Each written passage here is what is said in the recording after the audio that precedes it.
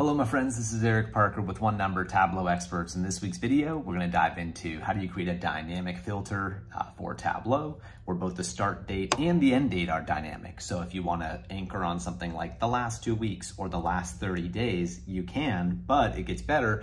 Those start and end dates are also adjustable for your user. So let's go ahead and dive into that. I'm just going to show you what that may look like. So as an example, this is the way I'll often set it up with clients. It'll just default to something like the last 2 weeks, but if they want to get in there and they want to change that date range, by all means, you can do that, okay? So we're going to, well, let me just show you that it actually works. I'm not just messing with you here. All right, so let's dive into an example or actually build something like this out from scratch. So I do have this template. What I'll do, I'll put a link in the description to two things.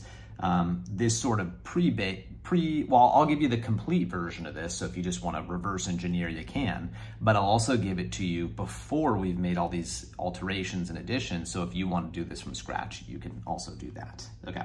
Now let me just jump into a worksheet and let me explain why a relative date filter is probably not going to quite cut it. So you might be seeing all this and thinking, this is a lot of hoopla when we could just throw the order date filter on here, pick relative date, and say something like, just give me data from the last 14 days, or sorry, last 2 weeks or last 14 days.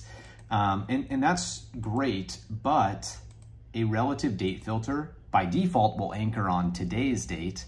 And you can't really change that anchor date. You can make it a different static date, but you can't really make it a dynamic date, right? So if I went in there, notice it says anchor relative to, and I can say today, or I can pick another day, but not dynamic, right? So, okay, that's a little bit too inflexible probably for what we want. So here's what we're gonna do. We're going to create start and end date parameters. Okay, so what our end date be? The end date would be today. Today, as I shoot this, is April 10th. You're probably seeing this months down the road, but that's all right. It should all be the same. So I say, okay, date, April 10th, allowable values all, that's good. That'll make it look like a kind of a calendar view when they're selecting the date. Now let me go ahead and show that end date parameter. Now let's duplicate that parameter. So I'm gonna right click and duplicate parameter in my data pane. Let's edit this one, the copy. This will become our start date parameter. And I'm just gonna manually set it back a couple weeks right now. So that would be 3/29/2024 would be 13 days ago. And that looks good for now. I'm gonna show this. All right. And then we're gonna create a calculated field that says, I'll just call this like, in date range T/F. So true or false. So what I'll do is I'll say, okay, is the order date greater than or equal to the start date? And is the order date less than or equal to the end date? Okay. So let's say okay here, and I want to point something out really quick. This may not cause you a problem, but it may. This has really screwed me up in the past. Currently, my order date is a date and time field, whereas my parameters are just date fields. I would say as much as possible in Tableau, you don't want to mix and match dates and date times because funny things can happen. Honestly, I don't remember the exact rules, but if you had something where I can't remember like if Tableau counts a date field as happening on midnight or just after midnight or whatever it may be, but I've had situations before where something definitely happened on a given day, like it happened on April 10th, but it was midnight, so it didn't count because the filter, whatever. Take my word for it as much as possible. Make these the same data type, so you can do that here. Like I could just change the data type for this field to be a date field here, and then I shouldn't have any issues. Or you can do it in the calculation, either way, but try and make sure that those are the same data type. Okay, now we've done that, so now we can put our in date range true false field on filters. Say true, say okay. It filters this worksheet. Let's right click and hit the drop down, apply to worksheets, selected worksheets, and I'll just go ahead and pick, I think, pretty much everything. Yeah, I don't see why not. Okay. So you might be thinking, this is not dynamic yet. I know, we're gonna get there, I promise you. So let's go to one of these worksheets, hit the drop down and bring our parameters in. So there's our start date parameter. Here's our end date parameter. I've got a nice little text box ready for us up here already. Let me throw a horizontal, oh, it's already a horizontal container, what do you know? All right, so this text box is already in a horizontal container. I can tell that because of the blue border. I'm gonna put a link in the description to layout containers. If you wanna learn more about them, you can do so in that video. So let me drop these in here. The benefit of putting these in a container is that I could just pick a particular width that I want them to be. Like I could say, each of these is gonna be exactly 150 pixels wide, make them look nice just the way that I would want them to.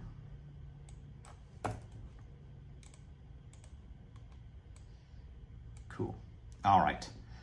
So nothing is dynamic yet, right? If the bummer about this would be if I publish this right now and I come back to this in a month on May 10th, it's still going to be set to this date range, March 29th to April 10th. So that's not really nice. I probably could guess you don't want to be having to publish this thing every day to keep it up to date because that would stink.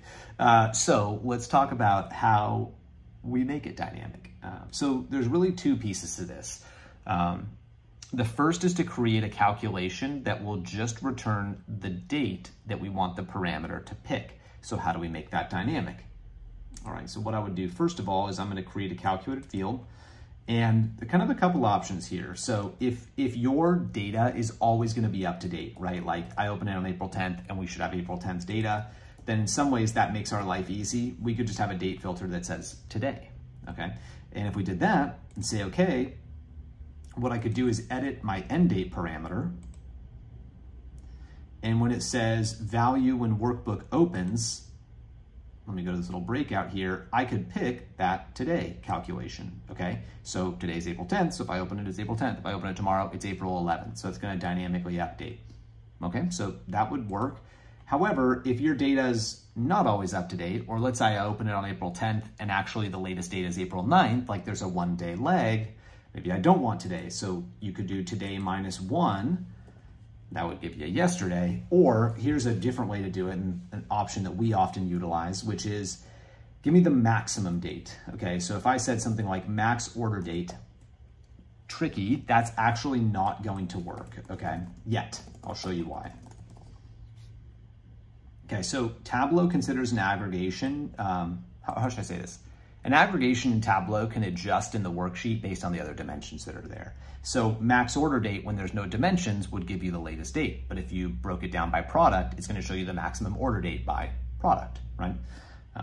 So because of that, Tableau says, well, actually, that's not a valid option here. You need to give me a field that is going to give me the same number all the way down, like the entire column is going to spit out the same number. So how do you do that? How I would handle that is with a level of detail expression. So what we're going to do is we're going to wrap this in just the curly braces. So curly brace, max order date, and curly brace. Okay, we got a couple videos on that topic. I'll link those down below. But essentially now the entire column in your data set would just return that same date, in this case, April 10th, over and over again. So I could say, yeah, when the workbook opens, anchor this thing on the max order date. Okay. And then I need to create another calculated field to be able to get, in this case, if we want a 14-day range, that includes today's date, then we want to find, you know, I guess go back 13 days, you would say, right? So I would say like max order date minus 13 days. Okay. So let's check this out. So we would say, you know, date diff in day, oh, I'm sorry, actually, no, I think that's a little differently. I would say date add day minus 13 to the max order date. Okay, so take me back 13 days. What is that day? Okay, so let's check this out. Is this available for us here? If we edit our parameter and we hit the drop down, what should the value be when the workbook opens? It's not. What's going on there? Well, I guess a couple of things. Actually, I just noticed that it's date time field by default, so that may be part of our problem. We can try and do a quick conversion there. So let's just wrap this in the date function. That's another way to convert it to just a date field. Now is it available? Oops, wrong drop down here. No, still not. So what we need to do, and this is just something I've learned a little bit through trial and error, is just apply the same, you know, level of detail to this as well. Meaning, if we wrap it with the curly brace and then max, and then give me the date, close parenthesis, close curly brace, Tableau's a bit happier with this. Okay, so now I go to my start date parameter one more time, hit our drop down. What should the value be when the workbook opens? This one, max order date minus 13 days. Okay. Oh, and actually that popped us all the way back to March 28th. I can't do math, so whatever. I'm gonna call that good. Maybe my math's bad. I don't know. So anyways, there you go. So now I can see it is set to March 28th to April 10th right now, but if I open this tomorrow, it will have shifted. It will be March 29th to April 11th, okay? And that will be true whether I open it on Tableau desktop, whether I open it on Tableau cloud, server, public. This is applicable everywhere. So a couple kind of closing thoughts on that. So first of all, thanks for being here. And if you need help on this, we offer office hours. So, you don't have to commit to us like some big consulting firm does. You can just book us for 1 hour at a time to help you. So if you're building out your own custom date filter and you're kind of stuck on something, you can book it. You can also just comment. I mean, we're happy to help, as much as we can for free too, but you can also book and just work with us directly. We got Tableau classes, so you can really dive deep and master Tableau. There's an info button up here and there's info in the description about those classes. So that's a big part of how we create these dynamic filters that shift with us. And I just used like a 2-week window as an example, but you're not tied to that, right? It could be a 1-week window. It could be a 30-day window. It could be a 5 weeks. Like, you don't have to use days. I just happen to use days. But this formula here, date add, this could be anything you want, right? If I just set this to minus 29, then it would be going back, 30 to, a month roughly. So that really is dynamic and up to you. And even this date part here, it doesn't have to be day, it could be week, it could be year. It's up to you, okay? So yeah, thank you for checking this out. We put videos like this out every single week. We've got a bunch of other date filtering videos. So if this didn't answer your exact question, check out the description below. There's a bunch of others there. So thank you so much for following along, and we hope to see you here next week for another Tableau and data related video. Thanks.